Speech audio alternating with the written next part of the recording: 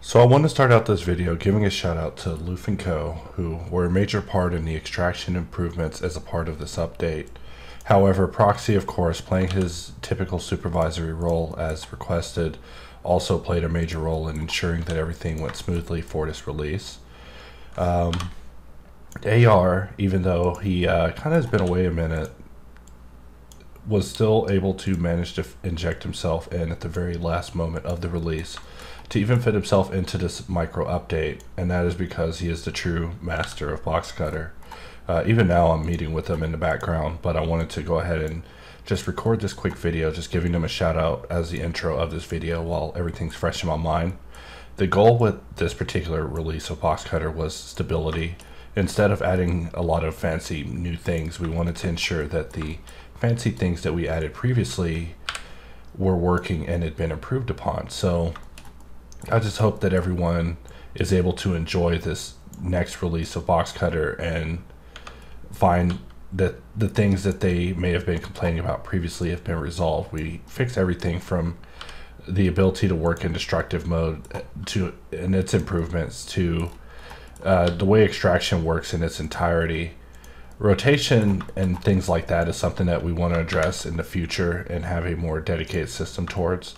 But now all the pieces are finally in place for us to begin thinking about widgets. But of course, in these times, it is important to say that, I hope that everyone is safe out there, even our opponents in this whole bullion war. Whenever Italy was shut down, my first thought was, I hope that that nation survives. I don't want anything to happen to any of our contemporaries in the Blender scene. Blender is a important program with everyone participating in it. So in these times, I hope that everyone's able to stay safe. In fact, our meeting right now is kind of a like a head check, just making sure that everybody's virus free. We're going to survive this pandemic. It's just more pain that we have to blend away. So without further ado, let's go ahead and begin. So here I am in 2.82 trying out Boxcutter 71V_1, and we're just going to quickly add a bevel to this cube. And when we change to destructive mode and we draw a make box and click to apply, notice that the bevel gets removed from the main object. And the make a box doesn't actually do anything except make a box. So it's strange for it to actually apply modifiers on this shape like it does. Another situation is that if you were to, say, draw a box, and we'll press Z, turn it into an inset, and just add more thickness to it, and we click to apply, we see that it applied everything. And that's such odd behavior and was not what we were going for. So if we minimize this, we're now in 2.83 where I have the latest Boxcutter installed, Boxcutter 71V_5. We'll go ahead and do the same thing where we put a bevel on here. We're looking at our mod. We'll change this over to destructive mode and we draw a make box. And if we just draw a box, you can see that now the modifier no longer gets applied. And in fact, we'll make the bevel a little bit smaller. We'll draw a box, bring it down, press Z to make an inset. And if we click, you can see that the bevel remains live, but the inset gets applied. And this was actually the intended behavior, and I apologize for this oversight. But just know that the goal of this release has been to try to bring some stability back to Boxcutter and to make things make more sense. Right there, I brought about recut, which might have helped me in this situation. However, it looks like lowering the thickness is my only hope for this. So something like that. And now we're still able to get in and adjust it. So inset can be a little unwieldy at times, but that is the danger whenever you're using a solidify modifier in reference of using a target sliced as a cutter.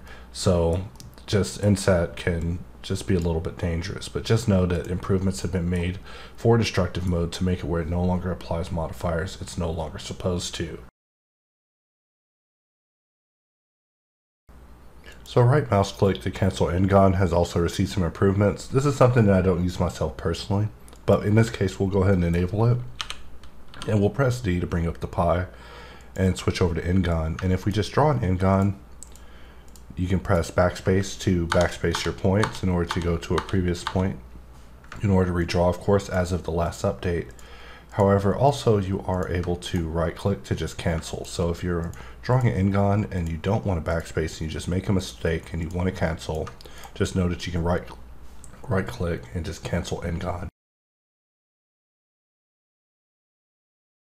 When it comes to custom cutter, this one will take a moment to set up, but we'll start off by just making a box. We'll shift it to live, go in edit mode, and just grab this face and make an extrusion, and that's a box. And we'll draw another box, and we'll just go here, grab a face, add a loop cut here, grab these faces, make another extrusion, and that's a box. We'll draw this box, but we'll alt scroll to recall that box, but I didn't shift to live, so we'll need to mod scroll backwards in order to grab that box, and we'll just extrude this forward.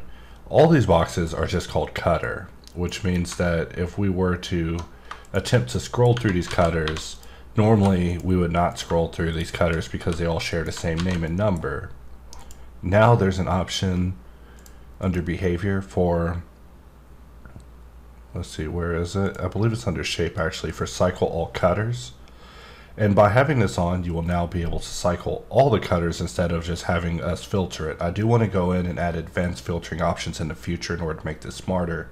But if we turn this off and we just draw a box, we'll just scroll through, and you can see that I'm only able to scroll through just a certain amount of the cutters, which has always probably seemed like a strange inconsistency with users, but actually has been by design, but it wasn't by adequate design. We didn't adequately put this forth together properly.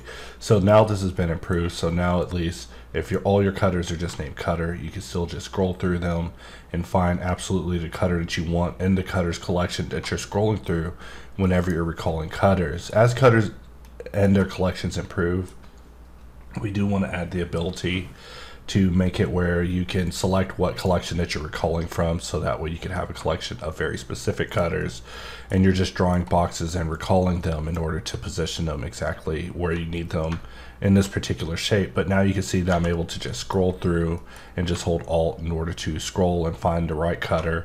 I can press C to cycle the cutter since I'm in box mode, and you can see that I'm scrolling through every cutter that is present in the cutters collection. When people send me GIFs of Boxcutter working improperly, it makes me truly sad. Sometimes people will be like, hey, what's going on with this tool? And it'll be because they had an object out in space and they were just doing something weird. Except it wasn't something weird, it was something that I did in a video, except I was in the center point of the scene. And one of those that happened to me recently was with extract. So it did bother me that the user in question wasn't able to perform his extraction in space, which reminded me that that's always been a shortcoming of extract. So now I'm happy to announce that extract has been improved and is now capable of performing the way that you would expect extract to behave. And now you're able to extract any surface of any sort of geo. So we could even get in here and do something like, say, model a circle using circle tool inside of HardOps, and we'll just rotate that sideways, bring it in here, extrude it in. We'll grab this loop, bevel it, and then we'll grab this line and bevel this as well. Control B, bevel that. And so this is kind of the shape that we have going on here. Of course, I'll use mod scroll to bring this shape back, and we'll just move that over.